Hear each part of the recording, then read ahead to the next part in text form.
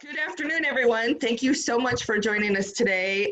This week's Q&A is with Dr. Judith Ford from Healthcare Partners, Nevada. Our topic today is patient care in a time of crisis, which is something I'm sure we're all very interested in. Just wanted to tell you a little bit about Dr. Ford and thank her for joining us.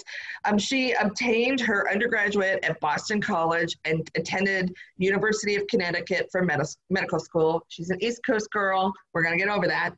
We're fine with that. East Coast is good. It's a good blend. She completed her residency in internal medicine at Harvard affiliate Beth Israel Deaconess in Boston, which I feel is an entire topic we can discuss at a later date as well.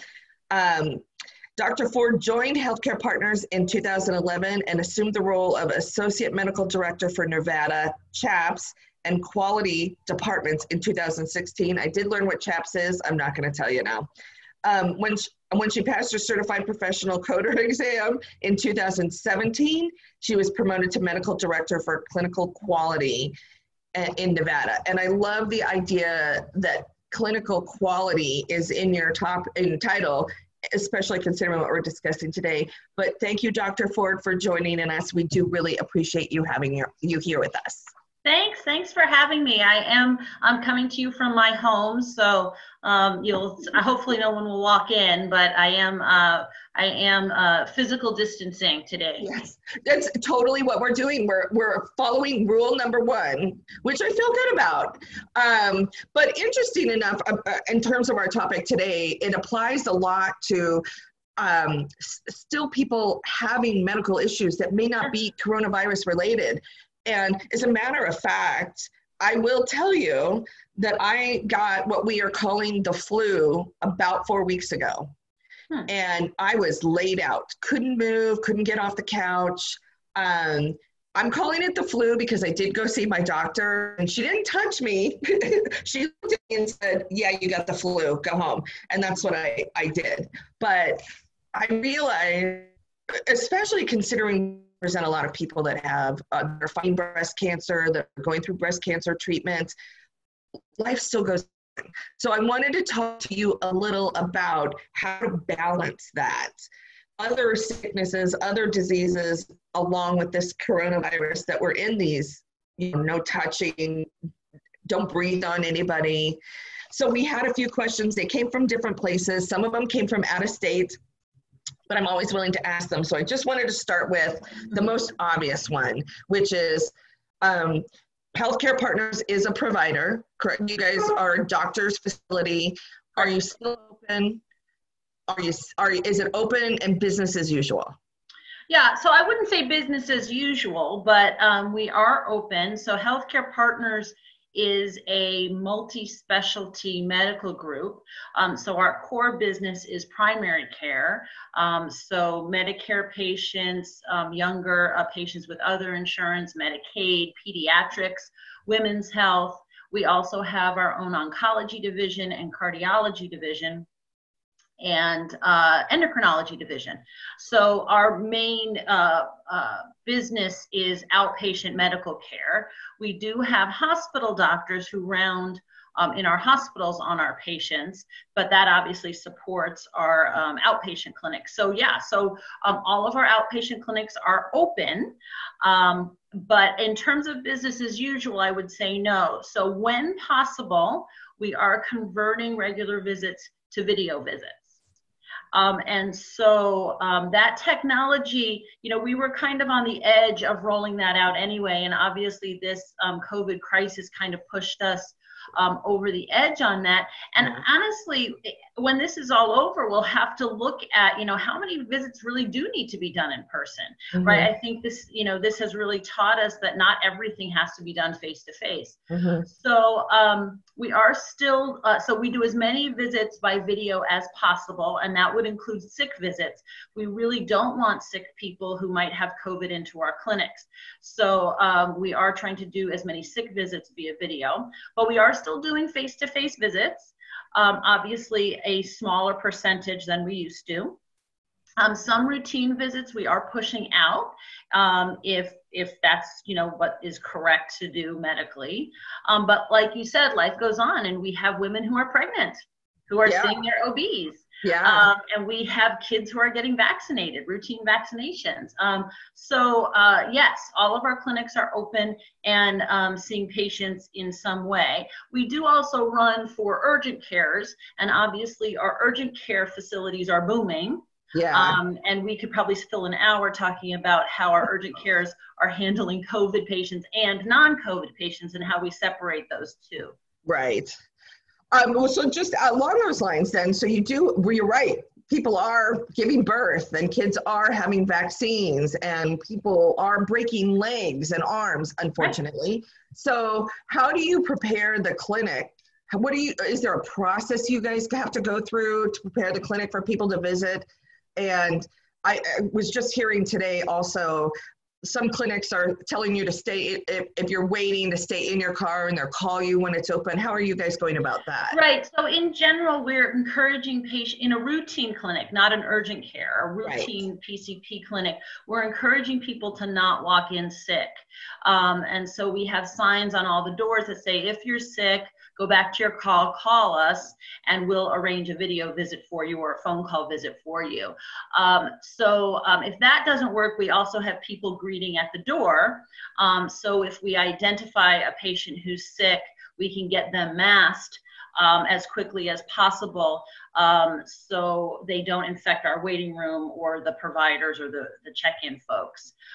So that's generally what we do. We have signage to try to send them back to their cars, and if that fails, we have human beings putting masks on them immediately. Okay, good. And then, you know, it's funny because I know the mask, yes to mask, no to mask, yes to mask. I'm into the masks. I think it's a great idea, but I'm wondering,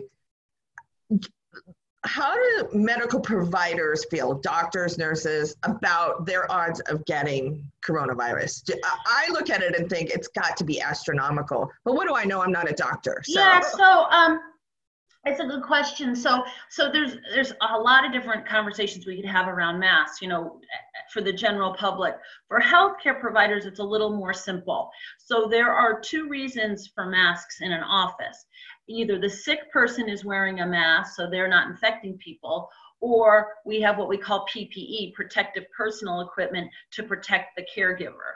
And so that's pretty clear for us what we should do. We surgically mask the sick patients who are coughing and sneezing, and then when the provider walks in the room, they're wearing the appropriate level of PPE for that patient. Oh. In a clinic setting, that would mean a face shield, a surgical mask, and at least gloves, maybe a glove and gowns.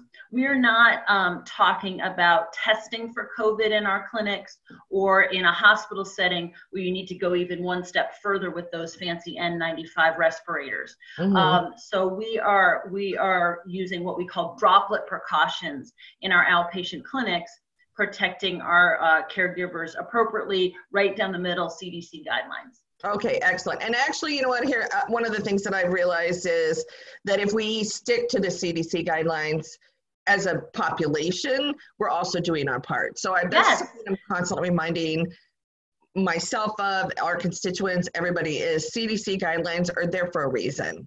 And actually, it kind of goes along with one of the questions we had about that fine line, right, between patients' rights and the caregivers saying, no, this is how it's going to happen, and this is why we're doing it this way. How do you communicate that to somebody who's upset, like stressed out, scared to death? Yeah, and the example I give is if somebody is sick and refuses to wear a mask in our clinic.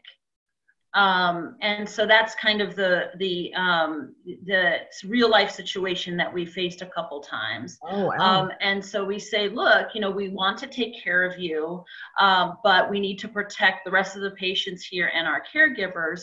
And if you're not going to wear a mask, please go back to your car, and we'll take care of you by video or telephone. So you're right that there has to be a balance between protecting our healthcare workers and the patients that are in that clinic and what the patient wants.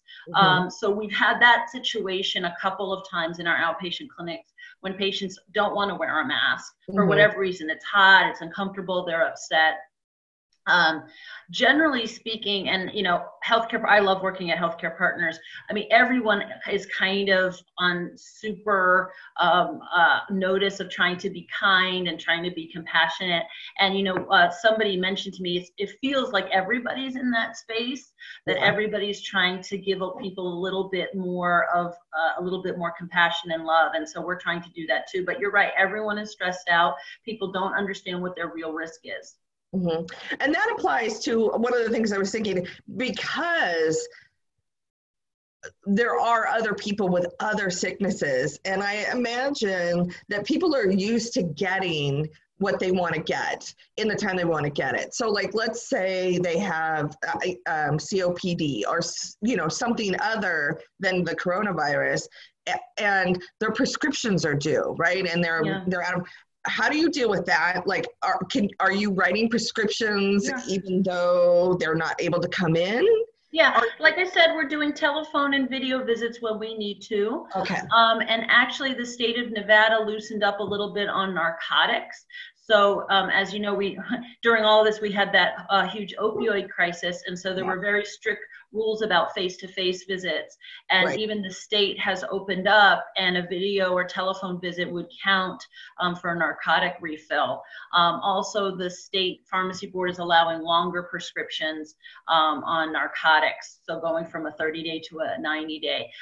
So yes, we're refilling prescriptions as normal. That has not changed at all. If a visit is required, we're often doing that by video or telephone. If it's required, sometimes it's not required and can be pushed off 30 or 60 days. Okay. So, and then again, I just thought of this, but it is in this vein is, I'm getting the impression from you, and I'm wondering if you feel the same. If someone has a medical issue that is outside of coronavirus, I'm sorry, my cat is attacking me. It's part of being home. This is what happens. She's literally stabbing me in the back. It's okay. Sorry about that. Do you feel that their issues are being dealt with? It's not like people have to worry that they're not being heard, right? They are being heard. We know that other things are going on. One way or another, we're going to be able to help them. Absolutely. Yeah. Okay. Yeah, and absolutely. That's what people needed to hear, because I think a lot of it is, oh my God, I have to stay home. I can't go to the hospital if I don't have but if you're having a heart attack, pick up the phone, dial 911. Correct.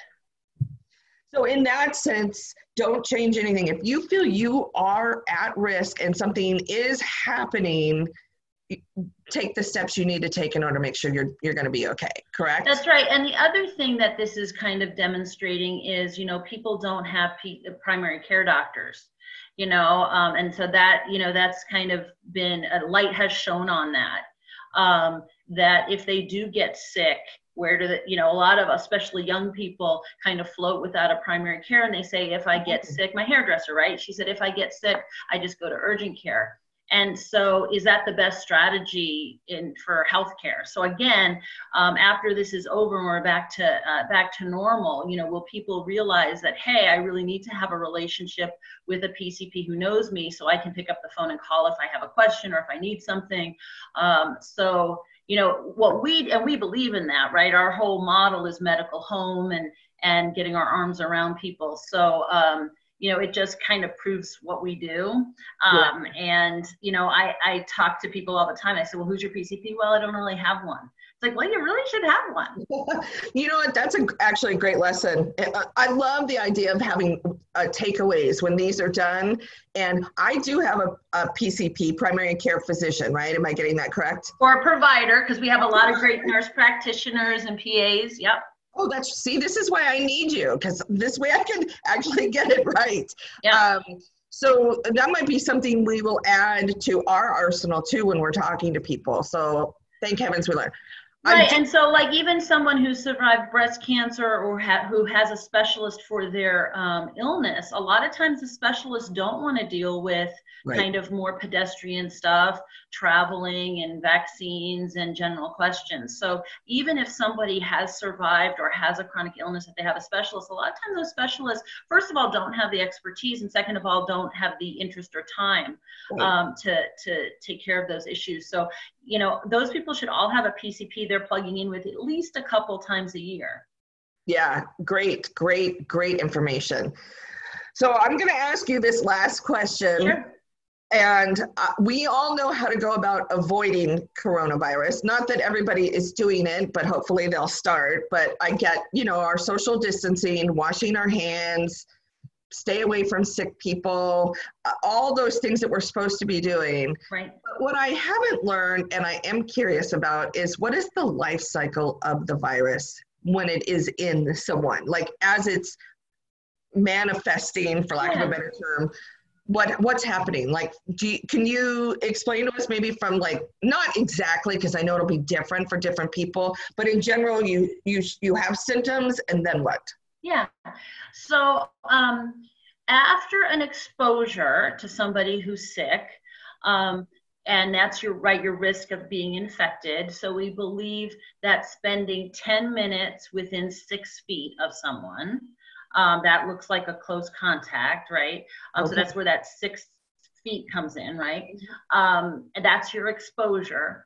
99% of people will get symptoms if they've been infected within 14 days. And so that's why the CDC set the quarantine as 14 days. So if you've been exposed to somebody who turns out to, you know, was coughing and sneezing and turns out to be COVID positive, if you have had no symptoms within 14 days, you're good. You're in the clear. The average incubation is 5 days. Okay. So that's the average of when a person is exposed to when they have a positive test. Most people have illness of coronavirus or COVID-19. That's 80% is considered mild. Mm-hmm. So they wouldn't need to go to a hospital. Mild disease, they would just stay at home like you did with the flu and just kind of ride it out and get better. Mm-hmm. And most people have illness that lasts between 2 and 9 days. Okay. Very similar to the flu. So that's kind of typical. Now, obviously, you're most infectious when you're sick. Yeah. The studies show that, you know, when they talk about viral shedding, and so you're shedding the most virus when you're sick. So that's usually when the exposure is the worst. Okay. And there's been all sorts of studies where people shed a little bit at 48 hours before, and probably their shedding drops off at about 7 to 10 days. So, you know, not 100%, but that's kind of the parameters. Yeah. Okay. So, and like I said, 80% are mild. And so that's, you know, there's a lot of anxiety and fear about it. Because we see the people who are in the 5% or who are critically ill. But the reality is most of us, if we were to get it, would have a mild disease, would stay at home, they'd have a miserable week, and then they'd recover completely. Oh, see, and we know that, you're right. I find that the media helps me get a little upset every once in a while, which is why I take a step back, and I'm so thankful that I have these opportunities to talk to people that know way more than I do, which makes it good. And that's why I wanted to share with our constituents as well. And that was just one of the questions I noticed. We do talk a lot about getting it, but I just was like, what is the cycle? So it's really, really great information to know. And obviously, and we haven't talked about what the classic symptoms are, but fever, about 90% of people with it have fever. Fever is usually defined as 100.5. And this is also a moment, like a lot of people don't have thermometers at home. This is a nice teaching moment that people should have thermometers. Cough and shortness of breath. Those are the 3 big ones. There are some people that get a diarrhea. There are some people that get headaches. There are some people who get muscle pain, fatigue, stuff like you experience with the flu. But those are considered more minor symptoms. So the 3 big ones that we're looking for to say, yeah, I think this is probably coronavirus: fever, cough, and shortness of breath. Right. And obviously, if the shortness of breath gets severe, those are the folks that need to go to the hospital. Again, that would only be about 20%. And then the critically ill ones are the ones that need to have breathing tubes to support them while they recover. Right. Okay. See, that's actually, that is calming information. And having had the flu, I will tell you, I did not have shortness of breath, which is why I keep telling people I did not have coronavirus. I just had the flu. I had a terrible cough. I got a cold and all that. But I still self-quarantine myself, right? Oh, I still absolutely. go to work. So, yeah, the flu is contagious. Yep, in the same way that corona is. It's droplet precautions, absolutely. Yeah. And I was on the Southern Nevada website the other day. We have had about 1,300 cases of flu this season. Our flu season was considered moderate. The cases are dropping off a little bit, as you would expect in the beginning of April. Right. But we've obviously had a kind of normal flu season in Southern Nevada. So, flu is out there, strep is out there, all the spring GI bugs are out there, like rotavirus and norovirus and all that stuff. So all the normal stuff is still out there, which makes it complicated for providers to know what they're dealing with. Right. But just be aware, because I was aware enough to know I didn't have one major symptom, which was the shortness of breath. Right. I didn't have, the only reason I had a hard time breathing was I had a cold. So, I'm like, I know the difference. So just take a moment, evaluate what's going on in your body, right? Yeah, and the coronavirus is a lower respiratory infection. So that's where that shortness of breath comes from. So if all your symptoms are kind of in your head and nothing lower, it probably is not coronavirus. That does not replace talking to your PCP, seeing Absolutely. if you should get tested. We are testing at one of our urgent cares. Our WIN urgent care is testing for coronavirus, but only with a PCP referral, only with a provider referral. UNLV is testing the general public. Again, there would be a phone number that folks would need to call to talk to a nurse to go through that screening process. So you can't just walk in and say, hey, I want testing. You do have to meet clinical criteria. Right. Hey, you know what? You just reminded me. I do want to ask you one more question. I'm sorry, it's going a little longer than I expected. But for those who have had the coronavirus, are they going to get it again? Yeah, it's a good question. So we believe, and remember that, it's the novel coronavirus. This is a new coronavirus that came onto this planet in December. We believe that if you have had this COVID-19, you are immune at least for this season. Okay. Now, it could be that this virus mutates like seasonal influenza does, and next year would be a slightly different strain. So we don't know that yet because we're still kind of in it. But if we feel fairly confident that if you've had it, mild case, recovered, that you're kind of protected at least for this season. And then hopefully by next season, they'll be starting to talk about vaccines and such. Okay. Awesome. Wow.